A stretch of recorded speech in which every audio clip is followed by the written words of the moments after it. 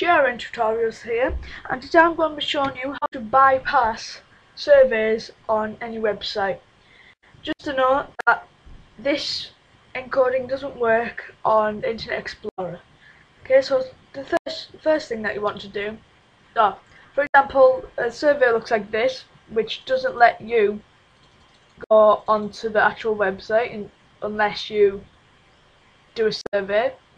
Okay, so you want to go to a website called survey-remover.com/bookmarklet/. The link will be in the description. Okay, so when you're on this website, first thing you're going to want to do is go into bookmarklet, and then you're going to want to scroll down until you see this JavaScript.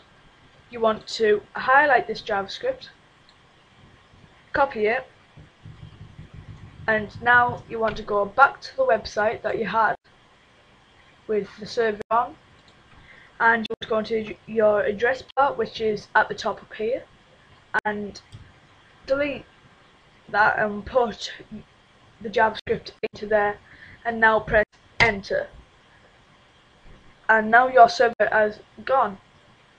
So now you can use the website without doing a survey. Simple as that.